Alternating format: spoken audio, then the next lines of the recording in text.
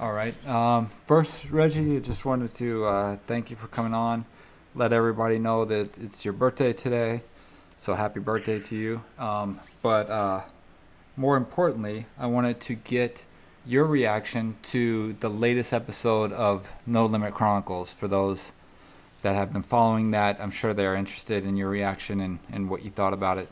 So the stage is yours to say what you feel. Yeah, cool. Well, first of all, I want to thank everybody for the cards and the certain people, D Block, my boy B Dash Lee, and D Will, and Kayla Ali, and all of y'all for the special cards and the monies y'all put on my books. I appreciate that. As always, much respected. My boy T Carter, Thomas Carter, also my boy Lamar from Philly. Haven't heard from my boy D Ham for a while. D Ham, miss you, brother. Get information to me so we can talk. But hopefully all is well with you too, D Ham. Yeah, I was watching it and I saw it, and I got a couple emails as well from people. And I hate that just because people say things, y'all take it as truth. Mm-hmm. And I hate always having to be the person to bring out evidence and receipts. Y'all make me always have to pull out receipts on people. But yeah, y'all know y'all done heard the story from me 100 times. So I tell the story again, then I'll back myself story up with receipts. Mm-hmm. So Master P says in the video that, and John, if you can play it, I appreciate it if you can play it, so people can see it. So this Master P says that he came up to Mule Creek and worked out a deal and only gave Suge a couple of $1 million, and he got him off. Well, Master P is straight out liar. And let me just say this, I like Master P. I like everything that he did, even though I think that he gets away with, they always say Suge beat his artists out of money, and his artists on a documentary where he gave them money to come and talk, they all pretty much say he ripped them off at the end. So that's not what the story is about. But my statement is, Ali said that he came up to the prison and talked to Suge and gave him a couple $1 million, and he's gone. Well, number one, it was $4.5 million that was given to him, and he didn't cut the check. Priority Records cut the check on his behalf, and it was recouped. So let's get that straight. Suge didn't even know who Master P was in '96, '97. But anyway, what happened was a guy that Master P had a great deal with, Brian Turner, is the one that came up to the prison, and him and Jimmy Iovine from Mexico was supposed to have been doing a two-way buy for $7 or $8 million for Suge. For Snoop. I told y'all about how Lee Cohen tried to do it, but Suge threw a crazy number because I guess he didn't want him on East Coast of Def Jam. He told him like $13 million, and Lee couldn't come up with that much money with Def Jam. I think he came back with like $7. And Suge wanted to keep Snoop on the West Coast and deal with people that he knew he could control, quite frankly, meaning Jimmy Iovine and Brian Turner. And they were going to do a deal, but then at the last minute, I think Dre smashed on it and didn't want Snoop over there because he was mad at Snoop at the time. And Jimmy all of a sudden pulled out. So that's when Suge told Brian to have Master P front the money, or be able to recoup it, bill it to Master P. And so that's how the deal went. He made a deal. I was sitting right there, and he told Brian, "Hey, get that country mother to give me an override." He told me, "I'll give you a deal of the century. Give me an override and $4.5 million, and I'll let y'all have him." And that's why it was called The Last Meal and all of that, because that's not debatable that Suge got override. Right. I think it was a 7% override on all his albums, on the last 3 albums. But anyway, I just had to call it out. P lying, talking about he came up to see, that's where they messed up at, because they be lying so much, they don't even be knowing where people were at. He said Mule Creek. Now, we all know shit with that Mule Creek prison. But he didn't go to Mule Creek prison. until after our houses got raided. There was a pool when they raided the office and raided my house, Michelet's house. Is when they shipped to Mill Creek to put him behind an electric fence because This call is from a federal prison. they thought we was murder suspects. Mm. And so, if y'all see the timeline with when my house got raided and death row office got raided and all of that, The the first first time, not Yep. the second time, Yep. the first time, then y'all see that Snoop was already over there at Masterpiece, No Limit Records when that happened. And so this to let Master P know where Suge was at when Snoop was signed. His rights was assigned to Priority Records / No Limit. He was at CMC in St. Louis Obispo. That's where you went. You lied. But anyway, it's not true. I don't know why he just got on the the show and just straight out and told that lie. I hate always having to be the one to break out with the receipts and all of that and show stuff, but hey, y'all just see it. She got moved to Mule Creek after the raids, and I'm sure Snoop was already over there at No Limit and probably already had an album out when they raided our houses for the murder. John put it up. Yep. He'll find some evidence and post the dates when all of that went down. Yeah, so just wanted to clear that up. What else? Snoop's trying to say he wasn't hit, but I don't know why. Hopefully John got the police report again. Yep. You can post that up for you naysayers, where he admitted that night he got struck in the side of the face. Yep. But now he's trying to say Trayvon missed when he swung at him, or whoever's supposed to swung at him. He's trying to say missed. But he did say, and I'll give him that credit, he did say Suge to us when I told him, hey man, he needed to apologize to Suge. Yeah. And he did say that, but that's why Trayvon was instructed to sock the mother. Wish I would have had one of the bigger homies sock him. It's still a, Trayvon little ass, but that's either here or there, because Trayvon was the closest one to me. Country ass, and all of them, they was over here trying to talk and get weed from, take their weed and stuff from. They wasn't concentrating.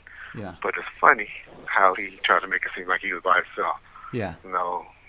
Then he messed up and said, "Oh yeah, me and my cousin Daz ran towards the police." Well, first you say, a few minutes ago, you say that you was by yourself.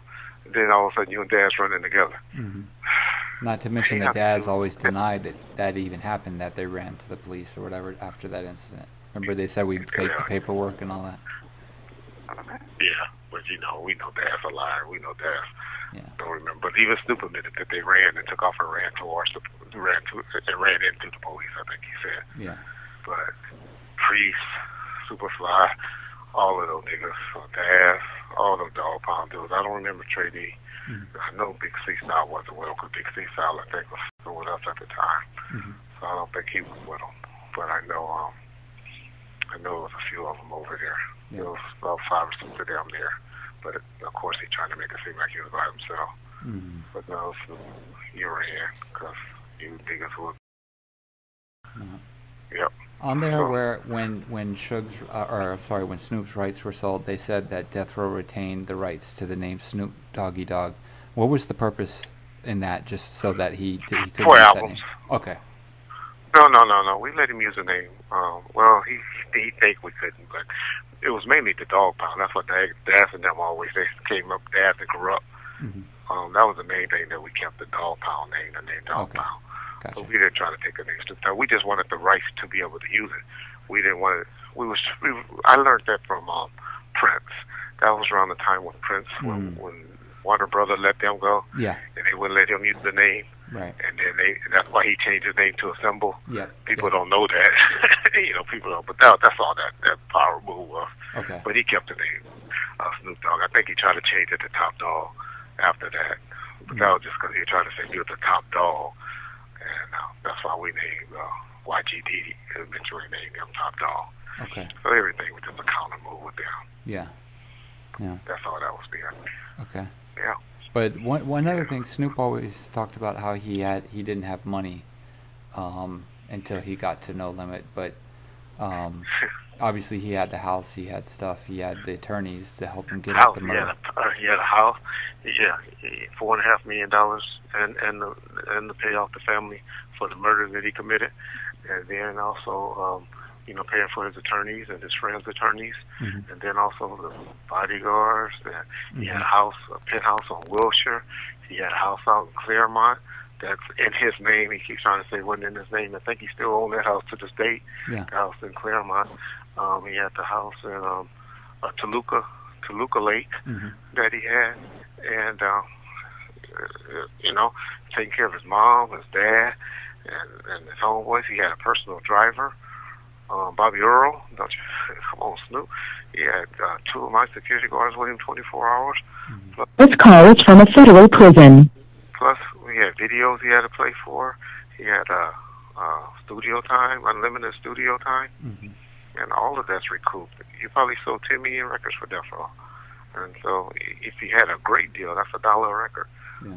All he really generated at Death Row was $10 million. All of that was so. But and when we assigned his rights over to Master P, I cleaned up all the records.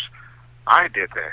I personally wrote a check and had it taken over to his accounting firm over on Atlantic for $1 million. And I know that because I took the check over there because he owed me $40,000 at the time for 2 months of security service. Gotcha. That I made them cash me out. So on. you So said, here's $1 million, give me my 40. Yeah, exactly. Yeah. So I remember that vividly. So, I just hate that they try to they forget, or they just try to make people look bad and try to make Suge look bad. And he admitted he did 3 albums for Master P, and he only said he only got $4 or $5 million from him, which is crazy. But he always say Master P this, Master P that. But the one thing I hate that's happening too, P, is, or I'm kind of glad it's happening, is that people learn out that's just how the business is. All the artists think they got cheated because they look at how you living and how you doing, and they forget they only one source when Suge and P had 10 sources, meaning they had 10. They were eating off of 10 different people, where you only eating off of one piece, and then you want to look at how we live and worry about how we live, and that's what happened to his artists, and that's why they all started complaining at the end as well. Yeah. That we're learning from this documentary. I saw something, I don't know, it didn't come on today, but I saw a highlight a couple of weeks ago or something where he said something about Suge called him and told him not to come to L.A. or he had to move, and he said, well, when you moving or something like that. Oh, yeah. It was a clip where Master P said that Suge called him and said, L.A. is not big enough for both of us. And Master P replied to Suge and said, okay, well, when are you moving? Because I'm not leaving. Yeah. Well, all I can say on that is when P was finally moved to L.A. once he left New Orleans, Suge was deep into prison. Suge been in prison from 96 to 2002. So if something like that was said, it had to be after 2002. And I can't confirm or deny that. Yeah. But I know he didn't say nothing to him like that in 94, 95, 96, 97. Right. Yep. It's pretty debatable that he'd say it after 2002, because No Limit was pretty much done at that point. Exactly. So I think that's another one of Master P lived.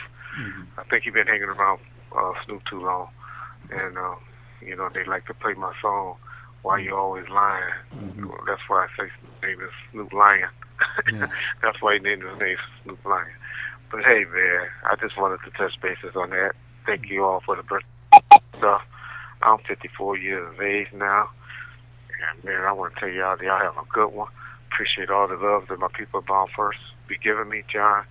Love you like a brother. And it's 10 o'clock p.m. on a Wednesday night. I know John probably won't put this up until tomorrow because he's going to have to find some of this evidence. But y'all have a good one, man. I'm about to go on what we call a furlough.